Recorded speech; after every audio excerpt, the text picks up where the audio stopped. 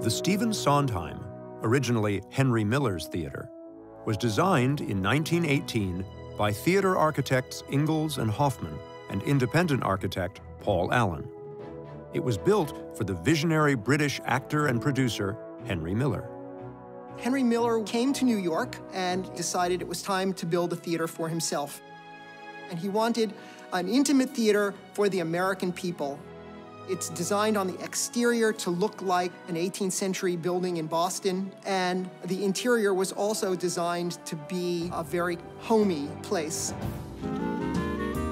Early on, Henry Miller's theater achieved modest success, including the first musical with a complete score by George Gershwin. When Henry Miller died in 1926, his son Gilbert took over the theater, and many important plays followed, including Thornton Wilder's Pulitzer Prize-winning play, Our Town. There are moments we're deeply enmeshed in nostalgia, and at other times, the playwright forces us to step back and think about what we're seeing as we're seeing it. In 1957, Angela Lansbury made her Broadway debut at Henry Miller's Theater in a play called Hotel Paradiso with the great comedian Bert Lahr. I learned a lot from Bert Lahr, let me tell you. I learned so much about comic timing, you know, and it was a wonderful experience. Over the next 40 years, as Times Square deteriorated into a hub of drugs and prostitution, Henry Miller's Theater became an X-rated movie house, and then the discotheque Xenon.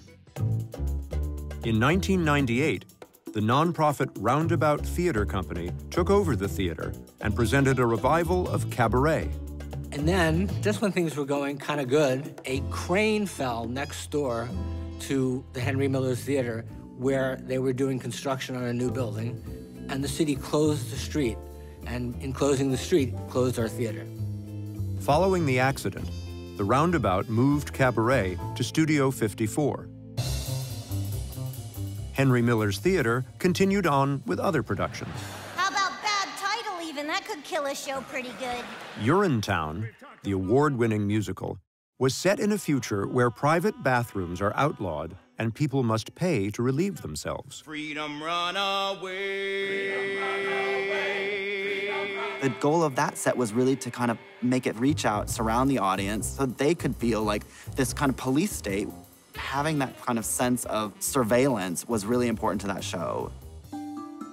In 2004, the building that housed Henry Miller's Theater was demolished, with only its facade preserved. In its place, Bank of America and the Durst Organization constructed a skyscraper and completely rebuilt the theater. In 2007, the Roundabout Theater Company assumed management of the theater as a modern 21st century playhouse. And the city said, you can have bonus space if you build a state-of-the-art theater. And so that's how the new Henry Miller's Theater, now called the Stephen Sondheim Theater, came to be. One of its most successful productions was in 2011, a revival of Anything Goes, starring Sutton Foster as Reno Sweeney. What I loved the most about Reno, and also what scared me the most about her, was she was a broad, a dame, you know, highly sexual, highly confident, could walk into a room with great command and wanted every eye on her. That was really fun to play. I don't consider myself that type of person. Much dorkier and more awkward than Reno. Sutton Foster sang and danced her way through 2 8-minute numbers every night for more than 400 performances. Sutton is amazing. To have the star of the show and the lead character sort of leading the production numbers as opposed to handing them off to the dancing ensemble was kind of wonderful.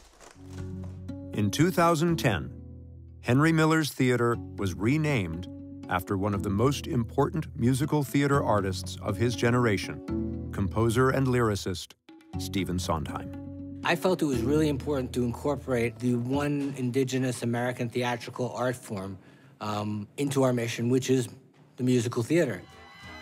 At the Sondheim, the Roundabout Theater Company continues to make the classics come alive for today's audiences. You know, it's a thrilling, like, moment in musical theater history of, like, the way things used to be and the essence of what that is and the joy.